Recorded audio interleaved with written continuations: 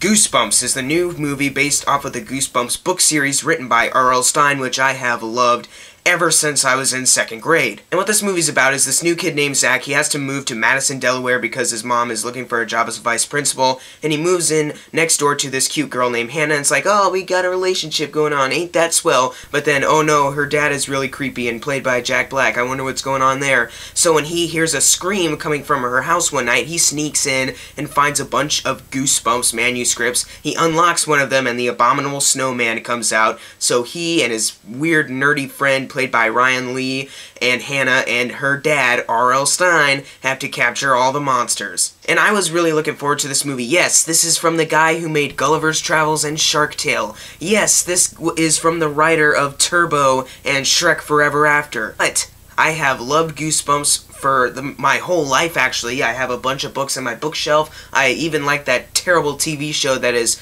hilarious to watch. And even though there are some things I was worried about from the trailers, I was still impressed by them, and it made me want to see the movie. And guys, I had a really fun time with Goosebumps. Even if you didn't read the books or watch the TV show, I think you will still have some enjoyment with this film. You just might not be able to know about some certain things they bring up because it's in the books, or it's in the show. One thing I really was surprised by was that Jack Black really nailed it with R.L. Stine. He acted the way I always thought R.L. Stine would act until I found out he was like this older man who isn't like Jack Black at all. Like, seriously, they don't look like each other at all. His performance as R.L. Stine is over the top and goofy weird, but he is not overdoing it. He's doing it exactly right. He's doing just what he should be in a kid's film, and I really like Jack Black in this movie, and I thought he was hilarious. And the main character, Zach, who moves in next door to R.L. Stine, I thought he was really good too. I've only seen him in Alexander and the Terrible, Horrible, No Good, Very Bad Day, and Prisoners, but I thought he was really good in those films. And he was also in a couple episodes of R.L. Stine's The Haunting Hour, which is basically Goosebumps except for a new generation. And he was really good in this movie too, and Hannah,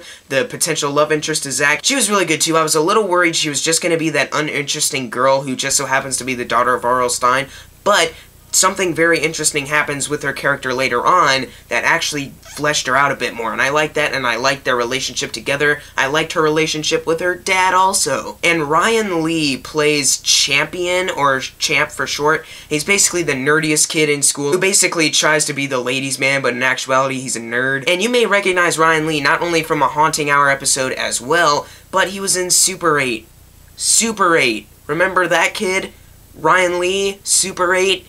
He was the kid who liked to blow stuff up. I just remembered who he was as soon as I looked him up on IMDb. It was like, who was that kid again? Ryan Lee. Let me see. Oh my god, Super 8! But yeah, I thought he was really good in this movie too. Very funny also. And that's a really great plus to this movie, is that even though there are a couple things that happen that could scare younger children, and a couple jump scares also, that this movie actually is really hilarious. There's even one self-aware joke that happens, like, it's very self-aware. As soon as you spot it, you'll be like, that is one of the most self-aware jokes I've ever seen. Let's just say it involves a cameo from a specific person, and you're really not gonna get that joke unless you know who this person is as the cameo. And closing it off with the characters, the dummy, Slappy. I have loved Slappy ever since I read the Night of the Living Dummy books, ever since I saw his weird orange hair in the TV show, and in this movie they do him really well. They give him all the crappy puns, they give him the ridiculous laugh, the best jokes. Slappy was awesome. If you're a big fan of Slappy, like I am, then you're gonna love him in this movie. And I love how they basically make him the main evil monster. It's like, yes, there's a snowman, and yes, there's a werewolf, but the main guy is the ventriloquist dummy who has the greatest mind out of all the monsters,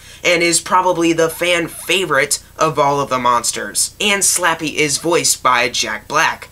So, yeah. And I really like the plot of this movie also, the way they executed it. It was really fun, and a lot of the sequences that happen are really, really fun. And yes, this movie also has a twist at the very end. Just like most of the Goosebumps books and the TV show episodes, there is always a twist and in this movie there is a twist ending also, and it doesn't make that much sense if you think about it. However, as much as I thought this movie was really fun and I thought it was really well acted, the jokes were great, as much as I thought this movie was well acted, the chemistry between R.L. Stine and Hannah and Champ and Zach was really well done. Like, they're bouncing off each other. They don't really like each other all the way, but they kind of have to work together because monsters and stuff. And that chemistry really worked. As much as I like the acting, as much as I like the action sequences, as much as I really like the plot of this movie, I thought this was a very interesting plot for this movie, and I really liked the way it turned out. However, this movie does have a few flaws that I must bring up. First off, the CGI. I noticed it in the trailer, and I'm gonna bring it in here too. It's not entirely convincing. There are a couple shots that happen and you're like, okay, that is actually really freaking cool. But there are a couple shots that happen where you're like, oh, no. For example, there's one very noticeable shot that happens in the Werewolf of Beaver Swamp grocery store scene.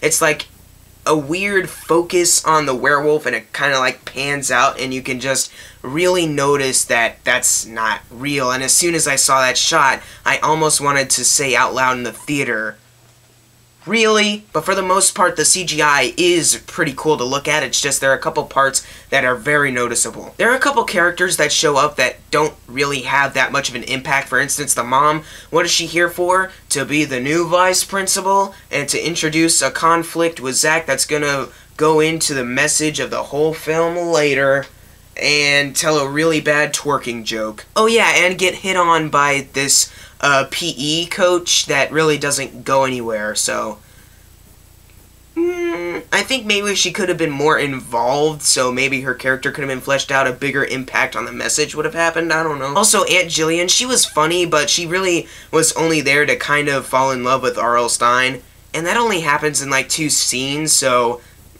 And there is a girl kind of thrown in just so Champ can have a love interest. Barely fleshed out, you only get to see one interaction with them, and it's barely an interaction, but all of a sudden they fall in love near the end of the movie, and that was really odd. And I gotta say, the message of this movie, I thought it was really cool, but they kinda cheat. And if you want an example of a message kinda cheating, you can also look at Hotel Transylvania 2, and these are kinda spoilers for Hotel Transylvania 2, so if you haven't seen Hotel Transylvania 2, you can leave. Unless you don't care, then let's go. Basically, Dracula learned later on that it doesn't matter what his grandson would turn into, a vampire or a human, it just mattered that it was his grandson. But then all of a sudden, the grandson is a vampire and everything's okay, Drac never needed to worry, and that was kind of cheating. I think the message of Hotel Transylvania 2 could have impacted more if he actually turned out to be a human.